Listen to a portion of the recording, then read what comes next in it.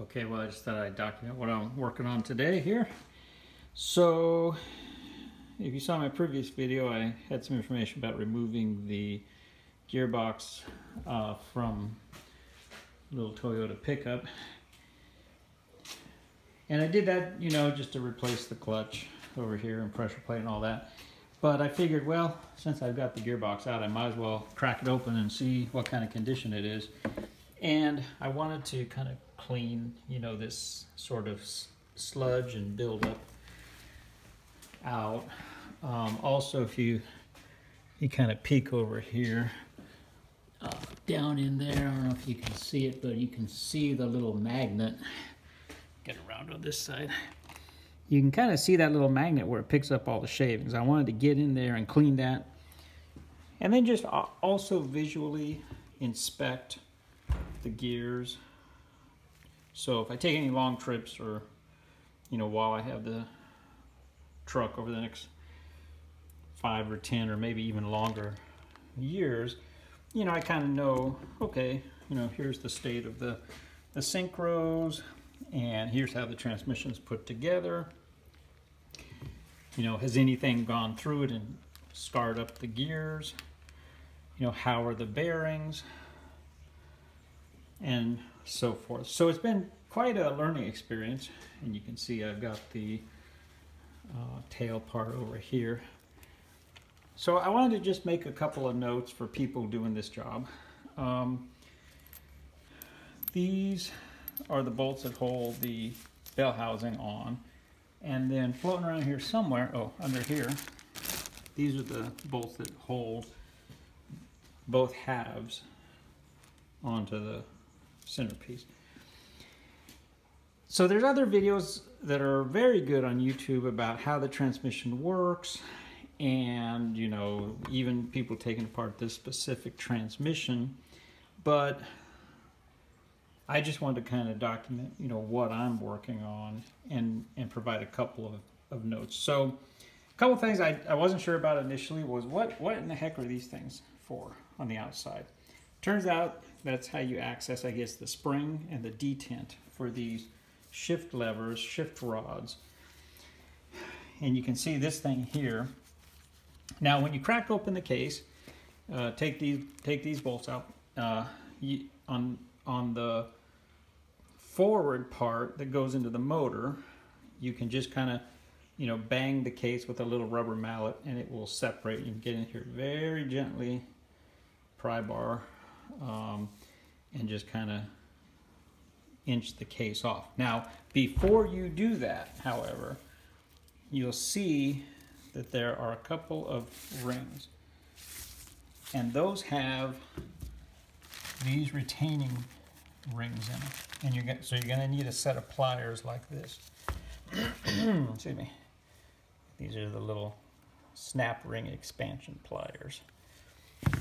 So before you take the front part off, be darn sure, and before you start hammering on it, be darn sure that you remove these from these bearings here, because the case is, this case over here is not going to go anywhere until you get those 2 rings off. But that's all you need to do, is just the outer rings. This one, and there's 9 bolts. So once you get that, you can pull off the front case. And of course, you got to drain the transmission first, unless you want gear oil to go everywhere. Now on the back side, it's a little more tricky. You have the shift linkage here. This is what is actuated when you know, move your shifter back and forth, first gear, second gear, that sort of stuff. And this little notch right here goes in this little affair here. So right now I'm in second gear, and depending on how you actuate the lever and the pivot, that little fork or that little foot kind of moves these guys around. Now, when you go to slide this back piece off, there's no you know, spring clips or anything like that, but this little guy here is kind of holding up the show. So what you got to do is take an impact gun and back this out, and then slide this affair out of its little retain thing here and its little bushings and bearings and such, you need to pull that out. And that will let this piece come out, and you can kind of see down in here. And like I say, there's other videos. You don't need to take these out. This is what kind of gives you, keeps the shifter from flopping all over the place. And then I've removed the speedometer cable pinion thing. And you can kind of see. So I'm just going to clean up in here. And, oh, I forgot to mention, you also, obviously, you know, if you're doing this job, you're going to see, obviously, you need to take this little guy off to get access to the snap rings. But this is just kind of where the throwout bearing rides. You can see the throwout bearing over here. The other interesting thing is because somebody put a new motor and transmission in my truck before I got it, I was never quite sure, you know, is this a W55? Is this a W56? Is this a W58? So what I've been doing is marking the output shaft and the input shaft and turning.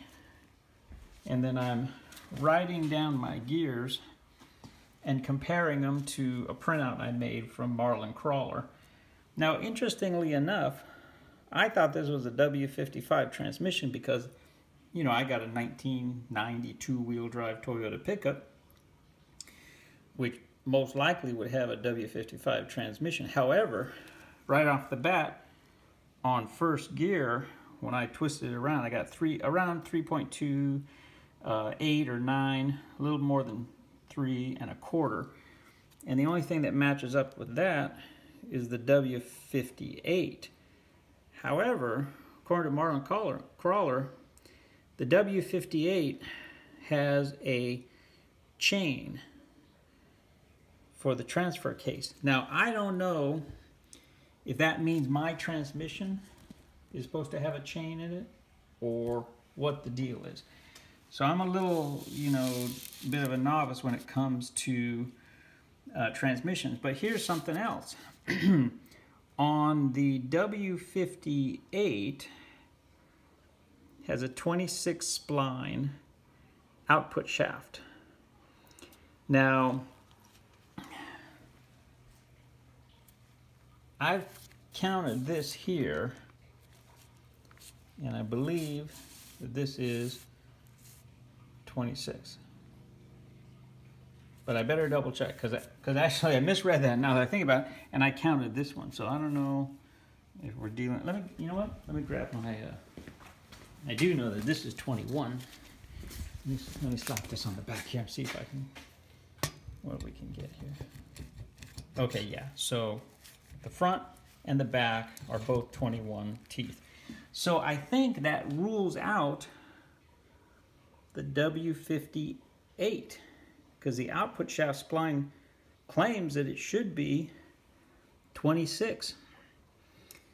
So this leaves me with an interesting predicament.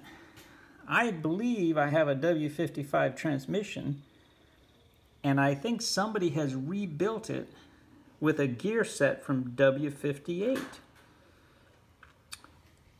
Because these are the W58 gear ratios that I'm encountering. So the only thing but yet it's not a W58 transmission as far as I know, because there's no chain involved. And it's not 26 spline output, unless Marlin Crawler is talking about the transfer case output. So, maybe if any of you guys in the comment section who know more about these transmissions than I do have any thoughts on this, you could let me know. I'm still researching it. But like I say, first gear is 3.28-ish, and second gear is definitely not higher than 2 because it took just shy of 2 rotations, so that's got to be 1 point something, and the only thing I can find on this chart that matches up with that for second gear is 1.894, which is right about what I got. So, not sure what kind of transmission I have here, but I'm having a good time taking it apart. And for anyone who is interested in what it would take to take the case off each side, maybe this video will help you out a little bit. I'm just gonna clean everything, get the sludge out of it, get those metal shavings out, and put this guy back together. The synchros, from what I can see, are in real nice shape, so that also leads me to believe that this transmission has been rebuilt, and I'm guessing that, I think it's a W55. I could be mistaken. I'm going to try to do a little more research. My guess is it's a W55 housing that's got W58 gears. Now, if anyone out there has access to searching serial numbers for Toyota transmission, this is the serial number off this case. The only other bit of information I have is right here. A junkyard or a wrecking yard, as far as I know, wrote Toyota 91. And that's 1 year later than my 1990 Toyota pickup.